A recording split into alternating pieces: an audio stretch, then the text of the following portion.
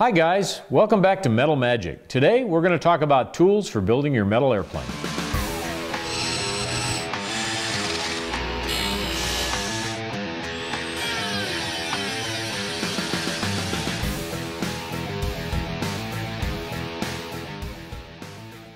Hi, I'm Paul Dye, back here on the Metal Magic series, and I want to show you some of the tools that we use to build metal airplanes.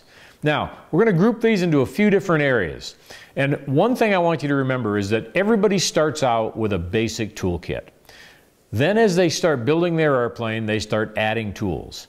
There is a never-ending list of tools that you can use to build airplanes.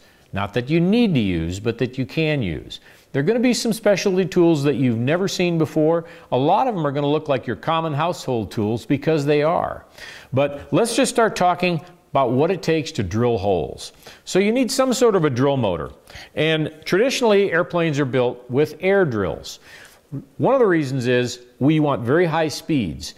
And air drills give you very high speeds for drilling aluminum. Nowadays, electric drills can give you those same high speeds. So it's really up to you, depending on how much noise you want to use and how easy it is to work with. In our shop, we have a couple of air drills with the common sizes of drills already installed, tightened down, and they just live that way. So if I need a number 30, I grab the red drill and I hook it up to an air hose and I drill. And if I am going to be doing a lot of changing, I'll use the electric drill because it's got a quick change chuck. So that just makes life a little bit easier. There are specialty tools that you might want, like an angle drill. These can be invaluable to get into tight places. They're also not very cheap. This is an angle air drill, and it has a very, very compact head and screw-on bits. But you can also buy attachments that will go into your regular drill. So if you're building your first airplane, and maybe the only one you're going to build, you can probably get by with the attachment and skip spending $400 for an air angle drill. Drill bits. You're going to need a certain number of drill bits. Now, drill bits for airplanes, metal airplanes, are going to generally be number 40, number 30, and then a wide variety of things for specialty screws. But a 40 and a 30 will get you most of what you need. It doesn't hurt to have a complete box of drills with a drill index so that when you need that odd size drill, you can go ahead and find just that one. And if you break one, you can buy just the drill you need to replenish your set. So those are good things to have. The other kind of drill that you're going to use a lot of, or use a lot, will be step drills. Buy good ones. They're not cheap, but once you have a good set, you'll be able to drill any size hole above the small ones and go precisely to the size diameter hole you need for specific tasks. The last little tool I want to show you about drilling is a center punch. This is an automatic center punch. I always recommend that you center punch a hole once you've measured, marked it with an X with your fine line marker, that you center punch it so that when you start the hole with the drill bit doesn't wander. All right? That's the basics of tools for drilling. Okay, so drilling holes is one thing. We also have to shape metal. So we're not going to go into the complete wide world of metal shaping tools here, but there are a few that you're going to see over and over again when you're building a metal airplane. First is cutting. We actually don't use cutting shears very often. More often we're going to use the big power tools, we're going to use the bandsaw, we're going to use grinders and things like that. But occasionally you'll want cutters, and they come in left-hand and right-hand versions, and they're red and green respectively. And yes, you're probably going to need both. But they come in most tool sets and they're not very expensive. So occasionally you'll use metal shears. Then there are a variety of tools which I can represent with this, which are a seamer, something that you can bend edges with, you can bend little bits, and you've got a broad mouth that you can grab and you can make a nice even edge with. That's kind of cutting and shaping. One of the things you're going to do a lot on a metal airplane these days, like an RV, is dimpling.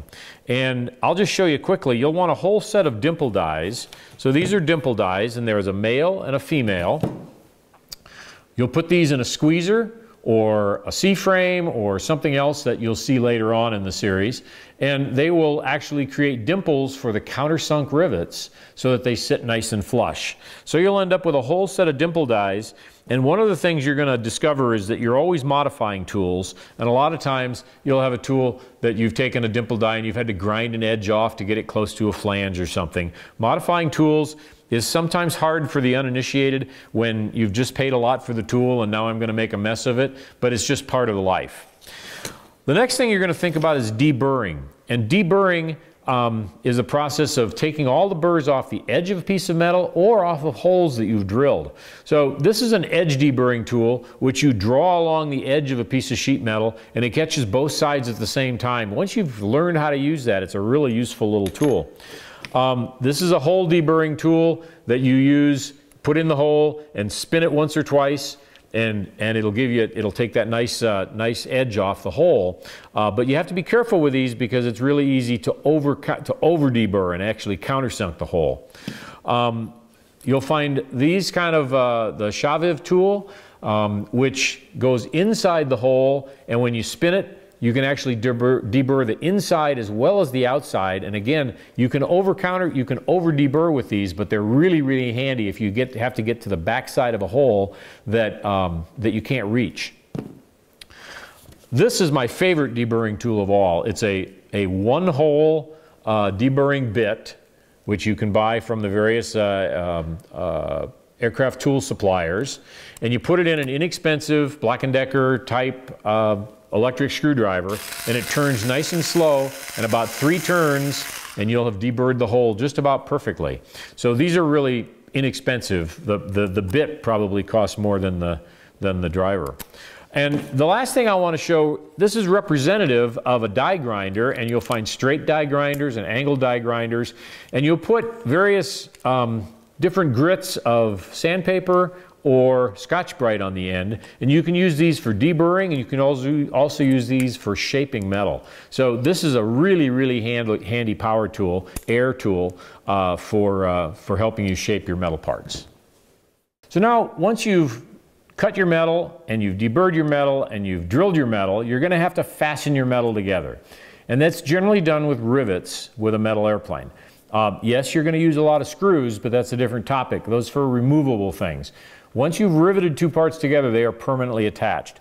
And there are a couple of different ways to make rivets work. Basically, you need to squash the rivet. You put it through the hole, you've got a factory head on one side, and you've got a shop head that you're going to form in the other. And you've got to squash that either by squeezing it or by hammering it with a rivet gun. So this is a typical rivet gun, and it'll have different rivet sets which you'll put in the tip. And there are a huge assortment of rivet sets. You'll probably have a basic set that comes in your basic tool kit that'll be everything you need to build a particular airplane. And you can also get 1X, 2X, and 3X guns, which have different levels of force that they'll exert. Generally speaking, a 2X gun will build just about any 2-seat airplane you're out there working on. You'll have rivet sets which work on round head rivets, or that give you nice flat heads. So you'll need that. And in concert with the rivet gun, you have to have a bucking bar, or 2, or 3, or 10, or 12. It's all the rage these days to have tungsten bucking bars. They're outstanding. They're very heavy, and mass is what you're looking for when you're setting a rivet. So they're very compact for their weight. They come in different shapes. Most people these days will buy a set of these 2, which will get you almost every place you need to go. You can also find deals on tungsten on the internet. This was an aircraft or a helicopter blade counterweight, which someone was selling a whole bunch of these for a low price. So you'll need those. And the last kind of riveting you'll do with the gun might be back riveting. So you'll need a back riveting tool, which gives you the ability to actually drive directly on the shop head, and usually comes in any kind of an aircraft toolkit. The other kind of rivet setting that we do is to squeeze. And to squeeze the rivet takes a lot of force. You can buy a hand squeezer, or you can use a pneumatic squeezer. Either one is going to have interchangeable heads. And these different heads or yokes will give you different reach, the depth you can reach in from the edge of a piece of sheet to get in, or they'll get you around a longeron, a stringer, something like that. And then you generally want to use the shortest yoke that you can get to do the job, because you're going to be exerting about 30,000 pounds of force, and it will actually bend this slightly and give you an angled rivet. So I like a good pneumatic squeezer. They're a little more pricey, but hook them up with air, and once you get a good tease on the trigger, you can really do a nice job. The last kind of riveting that you're probably going to do will be pulled rivets. A lot of airplanes are built entirely with pulled rivets. We try not to use the term pop rivet because that's kind of has the connotation of the hardware store rivets. But pulled rivets are generally done either with a hand riveting tool like this, where you squeeze it, or if you're going to build a whole airplane of pulled rivets, you're going to want a pneumatic squeezer. And these work really quick. Pull the trigger, hook them up to your airline, and you'll get a really good rivet set. So those are some of the basic tools that we're going to use to build a metal airframe. You're going to see the details of how to use them in upcoming elements of this series, and we'll probably even show you a few more specialty tools as we progress. One of the things we haven't talked about is how you're going to power some of these power tools, and so we need to talk a little bit about air compressors, and we'll talk about that next. So if you're going to use air tools, you're going to need a compressor. And there are a wide variety of compressors that are out there that you might consider for various purposes and reasons. All going to depend upon where you're building, how much building you plan to do, and how quiet you want things to be. Most people who are going to build at least one airplane, maybe two, are going to have a good shop, are going to use a large tank compressor with a compressor that actually sits on top of a big steel tank to give them enough capacity so that they don't have to stop and pause when they're using rotary tools for the thing to recharge. They're going to be powered by 220 volts, so you're going to need a larger service for that. If you're building in a one-bedroom apartment, you're going to want a much smaller compressor, something that is hopefully quieter, and that'll run on 110 volts. In general, think about these two items. There's oiled compressors and oilless compressors. The small, portable, little compressors are generally oilless, and they're very noisy. The oiled compressors are larger, and they're going to make less noise, but you have to find a place for them, right? So think about that, and most people get by just fine on their first airplane build with a portable, maybe 30-gallon tank, oiled compressor that's electric, that can be run on 110 or 220. Think about what you have in your shop and what's going to be most convenient. And then don't be surprised if later on you go and buy another bigger compressor. Okay, so we've talked about tools. The question now is, where do you find them? The truth of the matter is, you're not going to find specialty aircraft metal fabrication tools at the local big box stores. They just don't have them. That means you're going to be looking at aircraft tool suppliers. Now the question is, do you want to buy a full kit, or do you want to buy them piecemeal? Your aircraft kit manufacturer will probably have recommendations on suppliers and specific tool kits that will give you everything you need to get a great start on your particular kit. You can also buy them individually, but Aircraft Spruce has a tremendous number of tools. They also have kits, and there are other suppliers out there as well. You can also think about reselling your tools if you decide to stop building, and you'll make back a lot of the money. So don't worry about the fact that you sink some money in tools. They have value. Okay, that wraps up our initial look at aircraft metal building tools. As we go through this series, we'll probably introduce a few more for specific tasks. Thanks to Aircraft Spruce for sponsoring the series. Subscribe to our YouTube channel so you'll be notified of additional segments, and thanks for watching.